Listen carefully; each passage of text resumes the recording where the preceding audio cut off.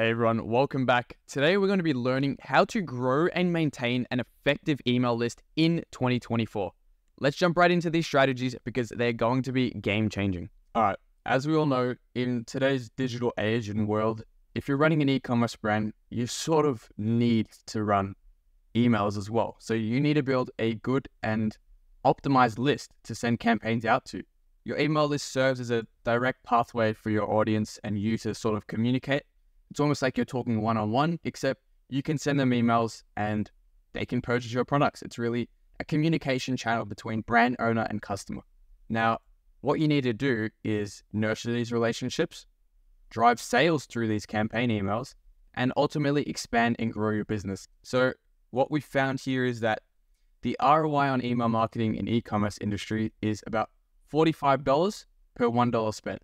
So for every $1 spent on emails, typical e-commerce brands are earning $45 back, which is a huge increase from what typical ad spend would be like in Facebook. All right, we'll jump into why you actually need a strong email list in the first place. Your email list is the cornerstone of your e-commerce marketing strategy. It allows you to connect with your audience on a personal level, delivering tailored content and offers straight to their inbox. It's like I said, that sort of one-way communication.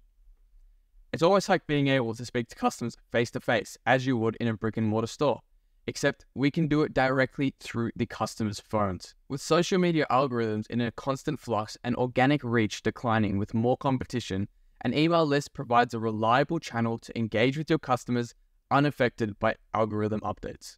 But how are we going to drive people to actually sign up to our email list? Looking at my first strategy here, we have the giveaway method, which is one that I personally like to use to just really drive in emails and customer inflow of traffic. So what you do is by utilizing targeted Facebook ad campaigns, we can showcase irresistible giveaways or exclusive offers to our target customer, which will lead to direct traffic to your website.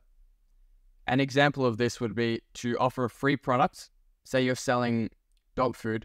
You're going to offer, here's 12 months of a dog supply or 3 months of dog food supply for your pet to entice your target customer into actually giving you their email. By leveraging Facebook's precise targeting options, we can actually reach your ideal audience. You can run Facebook ads, you can probably find other tutorials on that, or I can put one together myself, but it's sort of just a lead generation campaign leading to a funnel that will ultimately get them to sign up to their email. Some content ideas that you could do for this Facebook ad is you got a TikTok style skit video showcasing the product and then a giveaway. So something funny, something engaging with your type of target audience. Example number 2, we have a product showcase video alluring to the giveaway on your website. It's just a basic, you show the features off, why we're giving it away, how you can win it, blah, blah, blah. You get the point. And number 3 is just an image ad. That's pretty self-explanatory. But how do we actually collect those emails? Well, you need to implement strategically placed opt-ins on your website, offering for members to enter their email or phone number and be entered into the giveaway. Having a direct page set up for customers to click straight off Facebook and be able to enter is crucial to ensure you aren't wasting any extra ad spend. An example of this would just be you install a pop-up on your homepage or onto a new web page that you can link the customers to, and this will just motivate them to join your list. It's that simple. Bonus tip, this is a big one. A lot of brand owners mistake on this and actually get false leads instead, which is going to make you spend more money and convert less. Make sure your new signups must verify their email list. If they're not verifying their email, you're just going to be sending out to blank emails, and that's going to decrease your conversions, decrease your open rates, increase your bounce rates, increase your spam rates, and your email is going to get blocked. You're just going to get shut down by Google if you do this over a consistent period.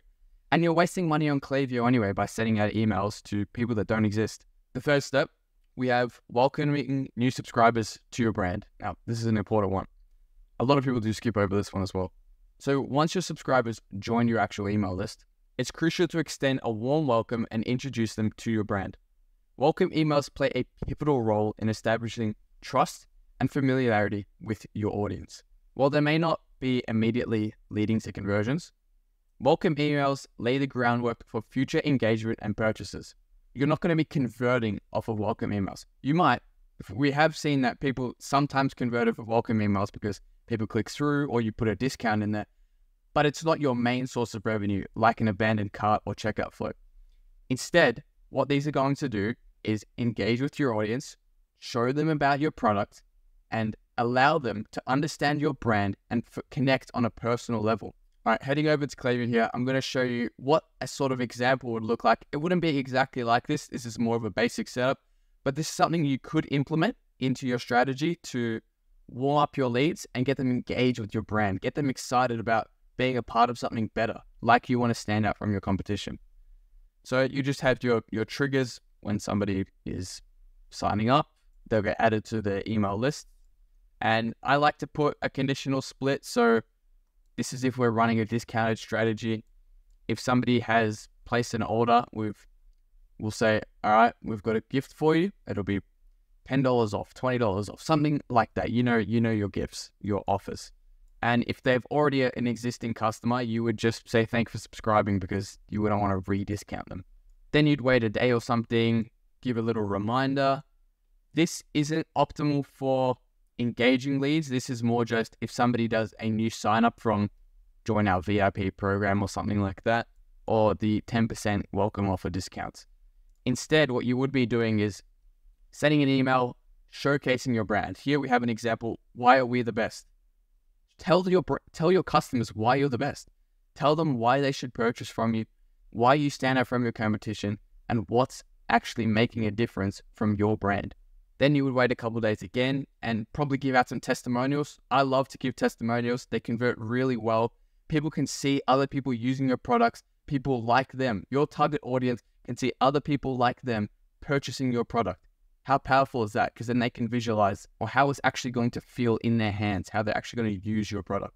Making sure to continue engagement through marketing campaigns and ultimately lead to more sales. So consistent communication is the key to maintaining engagement with your email subscribers. After welcoming new subscribers, sustain their interest through regular marketing campaigns about your products. Whether you're highlighting new products, sharing valuable content, or offering exclusive discounts, consistent email communication keeps your brand at the top of mind and encourages repeat purchases. Basically, what I'm saying here is when you're sending out email campaigns, which we all know what are, it's the sales emails that are going to drive sales to your store. By following up with these in our email list, this is how you're going to convert to sales. Once you've built the email list, you can actually still sell them further. Even if they've purchased before, they can still purchase more products ahead of time. I'll show you an example of a Christmas email that we've sent out. So it's for a brand we helped called Sneaky Decks. This was a Christmas campaign email. The discount was, we're giving an extra $15 off our Christmas sale. You've got a nice little banner here. You can set this up however you want. Designing it yourself, I would recommend getting it professionally done. That's how you're going to convert. Getting someone to do what they know how to do best, and they know how to make conversions happen. So it's really simple. This is what a campaign email looks like. Optimize buttons, click-through actions. I got a video that I posted a couple of days ago on optimizing these sort of things. So if you want to check something out like that, you can go into the top right. It might be there. Or you can just click on my channel. It's really that easy. I'd love to put these in here. Like just driving people to think, oh, these will look great on you. We don't even know what they look like. It could look great on them. But when you segment your email list, you can decide, okay, what's the gender of this customer? Should I recommend female products, male products, or do I just recommend the best-selling items? Because you may not have female to male orientated products. You could just be selling dog products. Oh, but it could be cat or dog. You know what I mean? Anyway, closing off here, we'll have our fifth point, transitioning from giveaways to long-term engagement. So while giveaways and exclusive offers are effective for initial list growth, it's crucial to focus on long-term engagement and retention strategies. Consider transitioning from one-off promotions to ongoing initiatives such as VIP access programs or loyalty schemes. Rewarding subscribers for their continued engagement fosters lasting relationships and encourages brand loyalty. A strategy I like to do is allude to the fact that you're joining a VIP program. Your customer is going to be a part of something bigger than just any normal brand. If you're running a clothing store or one of those clothing pop-up brands, you know what I mean, all those Instagram brands, you want your community to feel something different about your brand. There's so much competition, and when you create that personal connection with the audience, that's how you really drive sales and build a lasting community. It's how you increase your monthly recurring revenue because customers keep coming back. We'll go to a special bonus point here. Once you're finished with the giveaway, which it'll maybe last for a couple weeks, couple days even, I'd probably run it for a week or two just to let Facebook optimize. Make sure to create a new pop-up for your website visitors to encourage new signups and more sales. An example would be just go back to a $10 off your next purchase.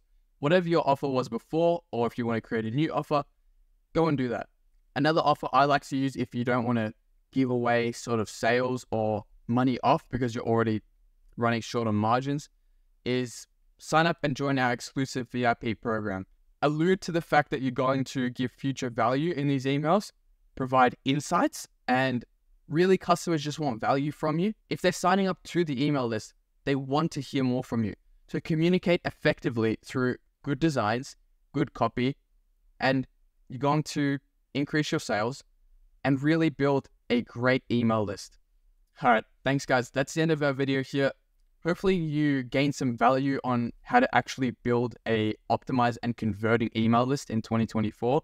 I know there's a lot of videos out there explaining how to do it, but nobody's actually providing guides or strategies on how you could actually drive traffic to these pop-ups or anything. People just tell you to put a pop-up up and that's it. If you want access to this document for yourself, there's going to be a link in the description. You can just copy it over and edit it yourself or see a direct sort of transcript of everything that was in it. Thank you guys for watching. I really hope you enjoyed.